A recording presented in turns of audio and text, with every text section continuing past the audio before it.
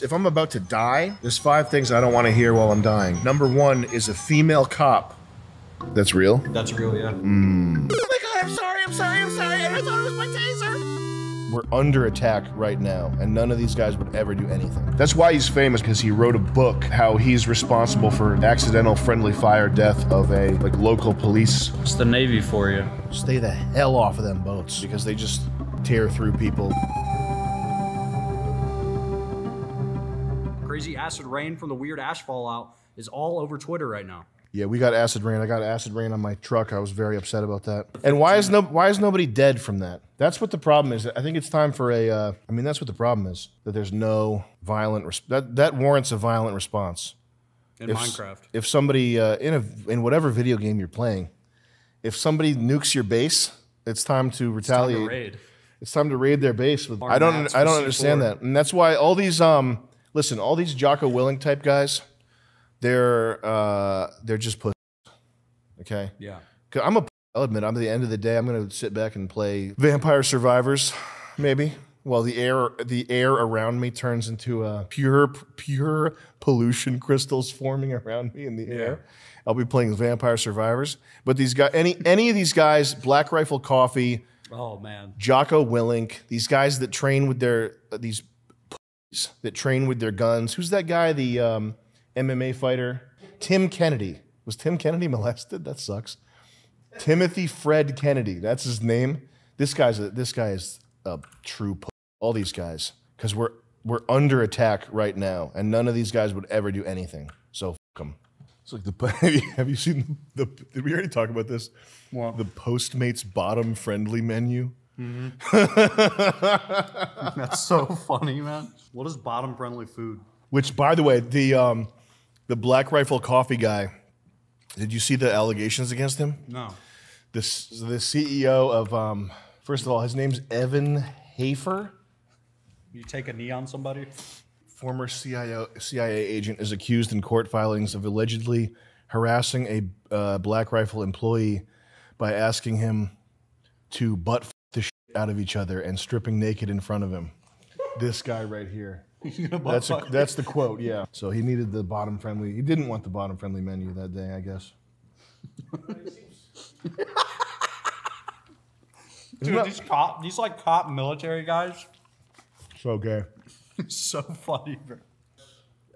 Black Rifle? For sure. He'd wipe it up with the dude. For sure he would. That's what dude. That's what dude wipes are for. That's what they should advertise. Bro.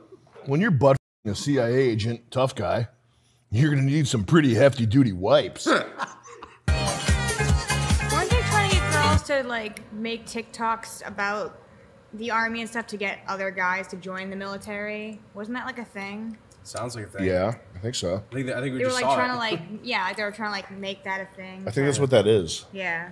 Mitchell Wright with the 15. I got skipped. Please look up Midshipman X. I'm so angry. I need some words for wisdom. Midshipman X.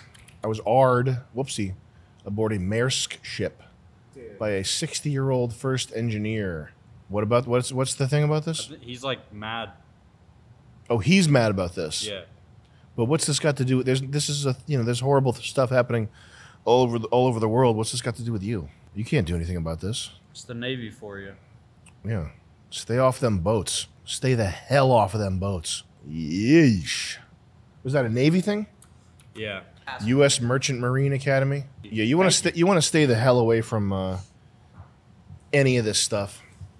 The military. What's Merchant Marines? Is that a government thing? .edu. So United States Service Academy. Yeah, you want to stay the hell away from anything that's government related because they just tear through people when at their leisure.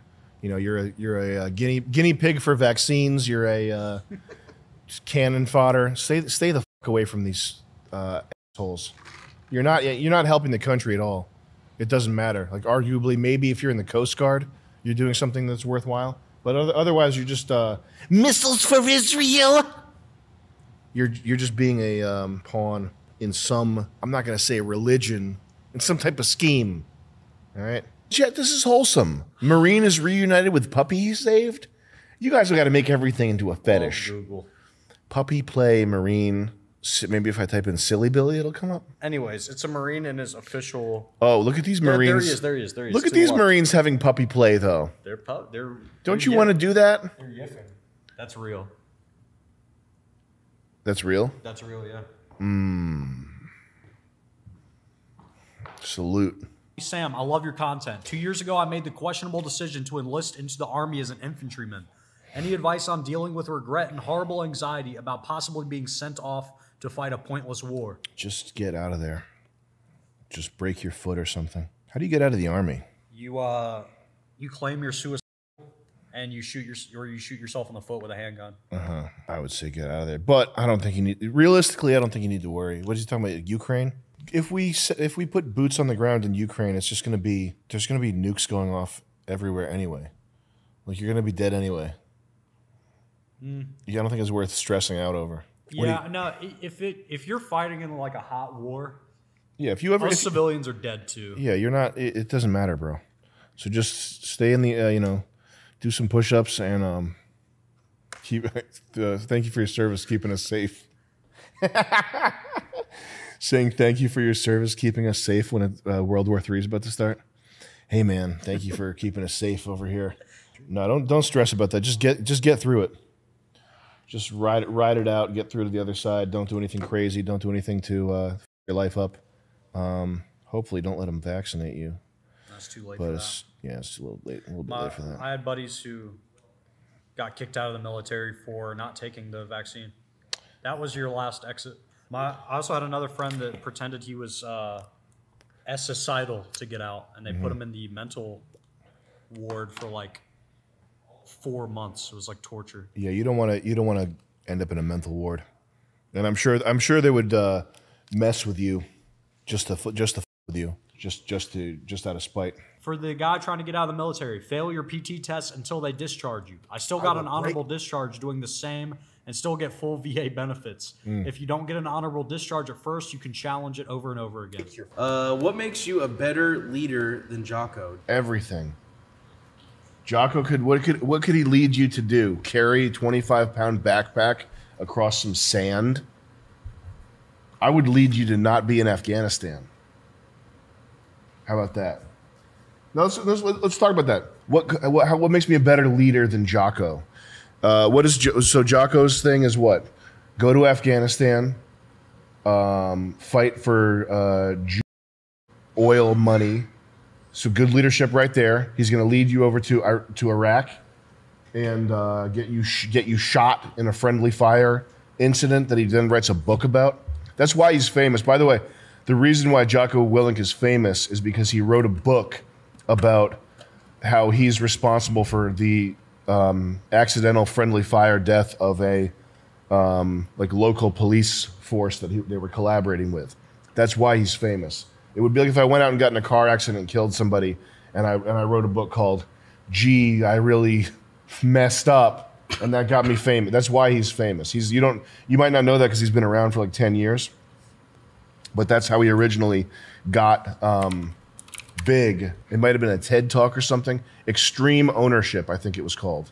But it's the idea of extreme ownership of your malfunctions, of your failures, which would be like, yes, I did get that guy killed. And that's why instead of coming up with excuses why he didn't get the guy killed, he's like, yes, I did get that guy killed. I did. And just like George Washington, I cannot tell a lie, I chopped down the cherry tree. Like, weirdly, that one admission, which is just kind of like, to me, that's normal. If you f up, you should probably just, realistically, a lot of the time, usually just saying that you f up is what you should do. But I guess in the military, it's so rare that he gets a pat on the back for. They give him a cookie and a pretzel for doing that. But what's he going to lead you to do? CrossFit? What does he lead you to do? Sell supplements? I ate at a food truck last night, and I saw this European guy come in with a ripped jacket, and he was drunk and like yelling. And after talking to him for a second, he got jumped by 4 homeless people. At Haven Bros. That's the best. You gotta fix these people. That's what he was saying. Yeah, fix them all right. And the guy at the counter was like, "We'll call the cops for you," because they took his phone. And he was like, There's no point. The cops in your country, Cops are crooked. the cops in your country are nothing. The cops are crooked here. The cops really don't seem to care too much around here, though. "Yeah." I mean, they probably care about violent stuff, but they don't care too much about Not after it's already happened. other stuff. If the violence has already happened, they don't really care. I wonder how lenient or non-lenient they are if you kill somebody in self-defense in Rhode Island. What would happen to you? Like if it was legit. Me and Ben were actually talking about that earlier. Yeah. Having a knife on you probably gets you into more trouble. Probably increases your chance of being hurt. Having a knife on you? Yeah, or like having a weapon. Yeah. It might get you comfortable enough to like defend yourself, which just gets you into a situation rather than protecting you. It happens to me all the time. Yeah. I get away with all kinds of car hijinks because I'm respectful. The guy literally, the last time I got pulled over for speeding, the guy said to me, I'm going to let you go because you're respectful, not like the rest of these people around here. Yeah. Like, that's what I he's, literally think that's all it is. You just gotta not like immediately cuss them out. Yeah. And like roll your eyes. Sorry, officer, I have no idea. I think I was going 68. If I'm about to die, there's five things I don't want to hear while I'm dying. Okay? Number one is a female cop saying, "Oh my God, I'm sorry, I did it by accident, I'm sorry, it was an accident, I thought it was my taser."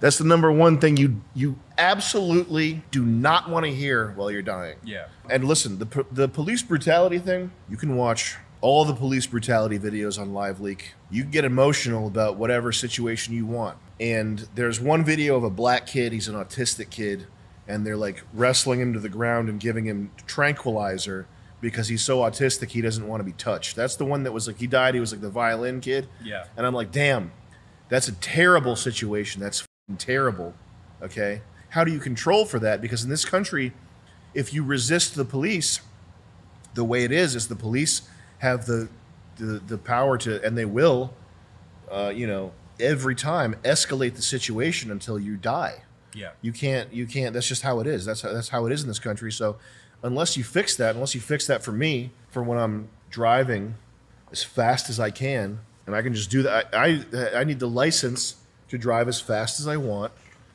at any moment. And if I get pulled over, I'm going to keep running because I will.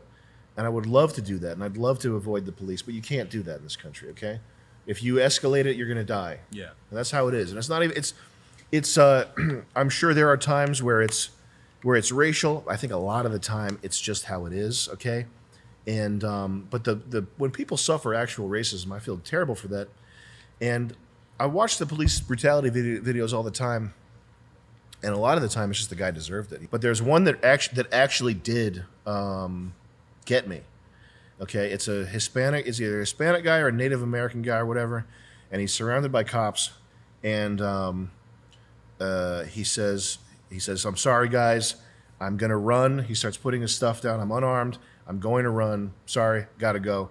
He runs off, and he is at some point in the video mistakenly shot. He was unarmed. He was just running, which is not a good idea, and obviously you shouldn't do that. But he's shot mistakenly by a female cop, and as he's dying, this is the part that and it's not that he's accidentally shot by the cops. Okay, shit happens. It's also a terrible job. Do you really want to deal with homeless people all day with needles in their pockets? Okay, it's just this terrible situation all around. It's not something I get emotional about. But the thing that crushed me was that as he's dying, man, the last thing he hears is a fucking bitch C-word female cop going, I'm sorry, oh my God, I can't, for fucking 20 minutes. He's bleeding out, and this fucking dumb bitch is cry, scream, apologize, as if that's going to help her in court or something. Cry, scream, apologizing for accidentally shooting the guy. That made me really upset.